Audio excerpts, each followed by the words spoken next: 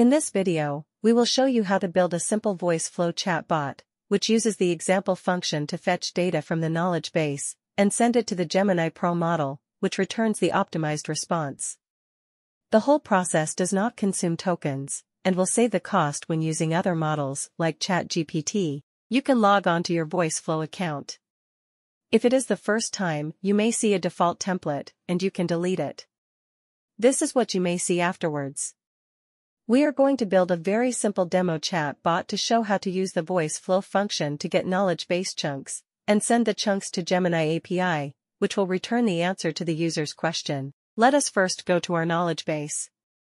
On the left menu, click on the content icon. We then click the knowledge. We will add some data sources. Click the button and you may upload files or use URL. Let us choose the URL because we will pull data from a website. Let us go to this gym's website, which provides personal training, group classes, and other sports services. We will use this website as an example to answer users' questions on their services. Let us go back to Voiceflow. We paste the URL of the website and click the import button. Voiceflow will pull the data from the website. After it is done, it shows the green mark on the status. We click the Add Data Source button to add another URL of the website. Click the Import button and Voiceflow will add the data from this URL. After it is done, we will repeat the steps and add the third URL of the website. After the data is synced, we can see the green mark on the status column. So far, we have imported the data from the website for this demo. If needed, you can put as many URLs as desired, and let Voiceflow to pull the data from the website, which will be saved as chunks in the knowledge database. This does not consume tokens. Next, let us click on the Functions button on the left. We will use a function from Voiceflow, which can fetch knowledge base chunks. Let us go to the Voiceflow Developers Docs page. There is a doc showing how to write a function. We scroll the web page down until we see the example functions. In the section of example functions, we see extract chunks from a knowledge base response, and click on the link to download the function example. We will use the newly added function step to load this function, which will fetch knowledge base chunks related to the user's question. After the file is downloaded, let us go back to our Voiceflow project. On the Functions window, you can either create a new function or import a function from a file. Let us click on the icon to import the function we have downloaded. Click the Browse button. On the pop-up window, we select the function file. Click the Open button to upload the file, and then click the Import button to import the file. Now we have the function, which has successfully uploaded and is ready to use. Let us click the function and see the details. There are input arguments. The function can fetch data from the knowledge base and return the response with targeted chunks. It can also catch errors. If you are not familiar with JavaScript, it is okay. We do not need to know the details to use this function. Let us go to line 48. In the filtered chunks, there is a lot of data, which we do not need. We only need the data of content. So we remove all the parameters and enter content. We need to map the data to content. This will give us much cleaner data. The function will return the chunks, and we will send them to Gemini Pro to process the data. That is the only thing we need to change. The last part of the function is the return, which returns the output structure, including the error message and the data we need. In the beginning of the function, we have two input variables. On the right, it lists the two input variables. One is the API key, and the other is the user's question. It also shows the output variable, which is the cleaned underscore chunks containing our data. After we have configured the knowledge base and the function, let us go back to the Voiceflow project. On the left icons, we select the dev and drag the functions block and drop it on the canvas. On the right column, we click the drop-down arrow to select the function we need. After the function has been loaded, we can see the input variable mapping. We need to input the API key and the user's question so the function can take these variables and process them at the back end. We can create two variables. One is to store our API key and pass it to the function. The other is to save the user's question and pass it to the function to process. As I have already created these two variables, I am going to select them from the variable list. Enter API, and select the variable VF API key. We also select the question variable and enter it here. I have created a variable chunks to save the output data, and let us select and enter it. Until now, we have mapped two input variables as the function's input arguments, and an output variable to save the data returned by the function. Next, we are going to set our API key to the variable using a JavaScript block. Let us drop a JavaScript block on the canvas and name it as API key. Instead of the JavaScript block, you may use a set block. Anyway, I prefer to use the JavaScript block. On the right, we click and select the variable to store the API key. We are going to get the knowledge base API key. On the left icons, we select and click on the integration icon. Then, click the knowledge base API button. We can see the primary key. Click the Copy API Key button to make a copy. We go back to the project and paste the API key between the quotation marks in the JavaScript block. We do a little arrangement to make it look better. Then, we connect the API key block with the function block. So far, we have connected the API key with the function. Next, we will need to connect the question variable with the function as the second input. We are going to use a text block to ask the user to input his question. We enter, "What is your question?" We will use a capture block to capture the user's reply. We capture the entire user reply and save it in the variable question. Next, we connect the capture block with the API key block. Until now, the function can receive both input variables and is ready to run a test. Let us click the arrow to start a test. I am interested in the cycle class the gym offers. So let me enter the question, "What can I learn from a cycle class?" As we can see, the function has fetched chunks from the knowledge base and returned them, so the output data has been saved in our variable.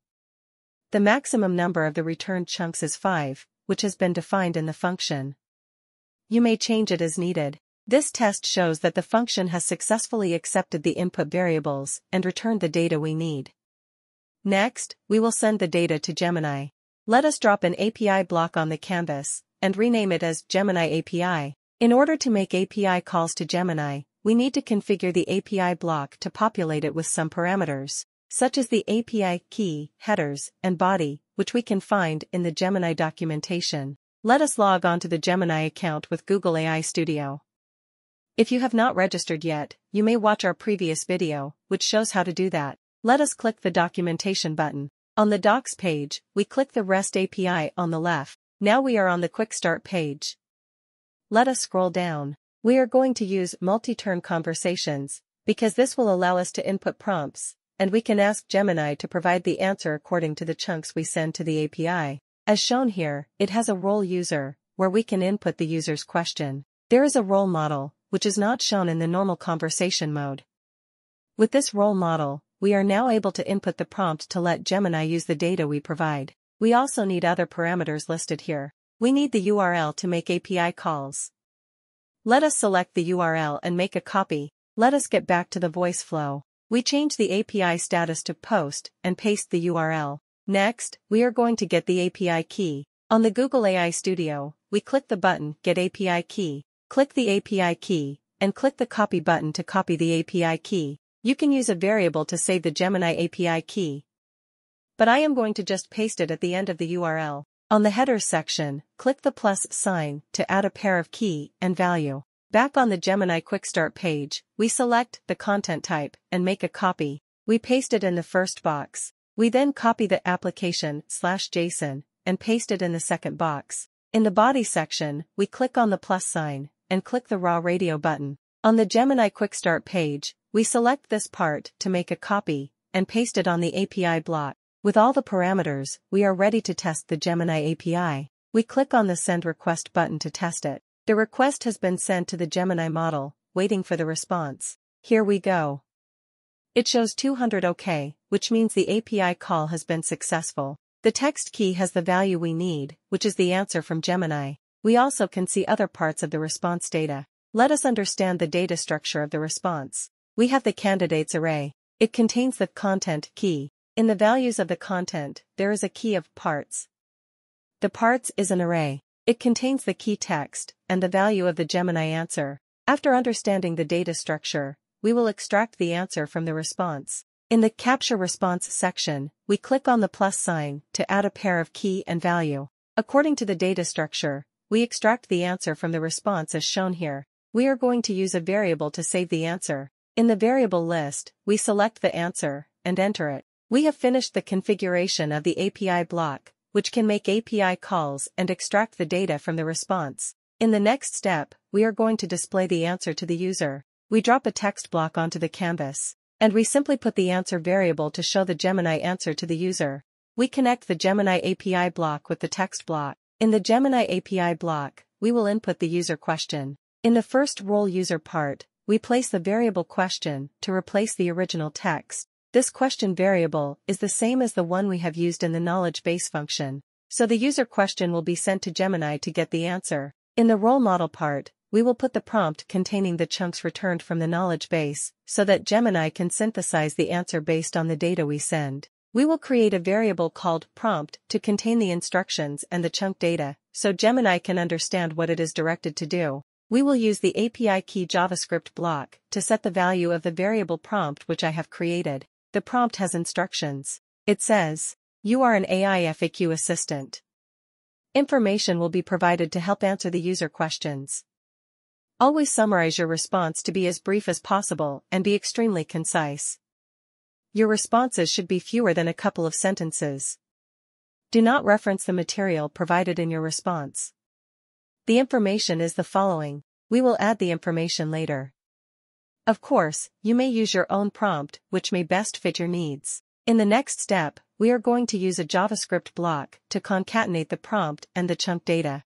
In the code, we use chunk substring to remove the square bracket at the first and last position. We then add the chunk data string to the prompt string, which forms the entire prompt with the information Gemini needs. This will restrict Gemini to provide the answer based on the chunk data, and it will not use its own database. So the answer will be more specific to the user question based on the information obtained from our knowledge database. Finally, we connect the blocks to complete the logic flow. We also connect the start with the first block. Now let us take a look at the entire chatbot. First, we ask the user to input his question. We capture the entire user reply and store it in the question variable. In the next JavaScript block, we set the Voiceflow API key and the value of prompt. In the functions block, we pass to the function with the argument containing input variables of the API key and the user question. The output data of the function is saved in the variable of chunks, which contain the information we want Gemini to use. In the next JavaScript block, we concatenate the prompt and the chunk data to complete the entire prompt, which will be sent to Gemini. In the Gemini API block, we have entered the URL, API key, and headers information. We will need to put the prompt in the role model parts, so Gemini will take the prompt and provide the answer according to the instruction. It is better to put single quotation marks, and do not forget the curly brace brackets surrounding the prompt variable. The second role user part is needed. If you delete it, it will not work. But it does look redundant. I will show you that I put a very simple prompt, which I have tested and worked okay. However, if you have a better solution, please leave a comment and let us know. Here, I put my simple prompt, which reads, "Please find question using the provided information." I know it sounds silly, but it works. Again, please leave a comment if you have a better solution or idea. Anyway, we will use this data structure in the body section and pass it to Gemini when making an API call. After Gemini returns the answer, we extract the data from the response and save it in the variable answer. The last text block simply contains the variable and displays the answer to the user. Now, we are ready to run a test on the entire chatbot. Let us click on the Start button. I want to learn how to cycle.